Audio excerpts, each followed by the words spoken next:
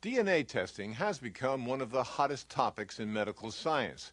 How much would you want to know if you could look inside your genes? Genes control obvious traits, the color of your eyes, texture of your hair, and hidden ones too. What are your odds of living to 100? What's your risk of having a heart attack or losing your sight to glaucoma or macular degeneration? This is where we're half identical, is this blue color. As you get older and when you have children, you become more and more interested about what's going to happen to you and what you're going to pass on to them.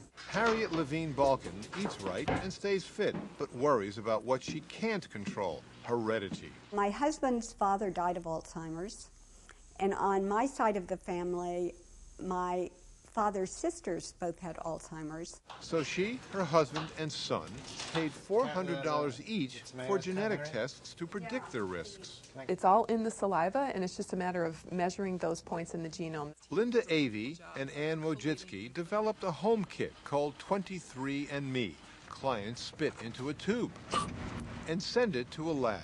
After analysis, a list of 100 different traits is posted on a secure website. We're looking at the genetics of more common diseases, and they're not so deterministic. You could have an increased risk for something like heart disease or rheumatoid arthritis. That doesn't mean you're going to get the disease. Critics are concerned DNA tests only reveal a part of the picture. You're really only looking with what they came with, the hand they were dealt, when we know that so much of your future health depends on how that hand is played. But Linda Avey says everyone has the right to decide for themselves. For those people who are fearful of getting this information, they're just not signing up to begin with. And the people who are signing up are those folks who say, I think information is power. Not all of Harriet's questions got answered. The test isn't capable yet of determining her risk for Alzheimer's, but she did find out she's susceptible to high blood pressure and diabetes. It makes you realize that you have control, that you have more control than you thought. Nice job!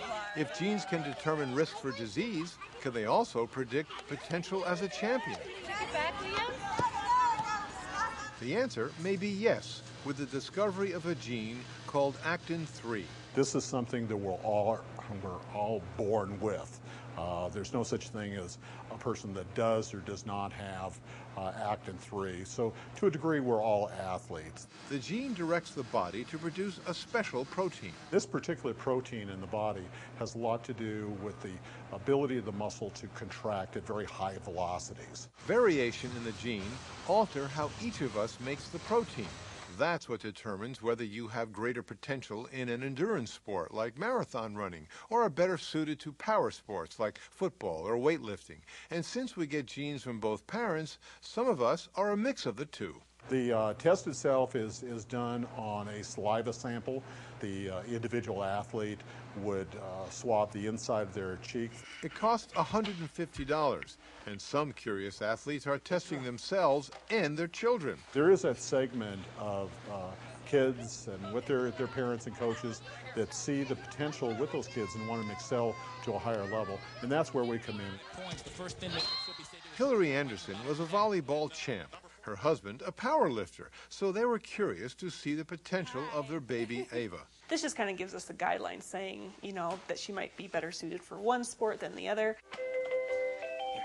Not everyone agrees. I think that in some cases this kind of testing can really limit children's choices. There's so much more that goes into making someone who they are than just their DNA. Case in point, Hillary herself. Her tests showed that instead of having the quick genes of a volleyball player, I was more endurance, which is kind of surprising. Her husband had mixed genes, and so did baby Ava. It's going to be ultimately up to her, whatever sport she wants to play.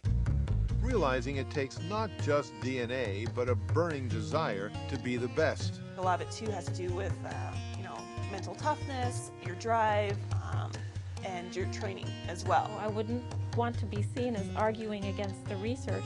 I just want people to think before they spit and use their money wisely.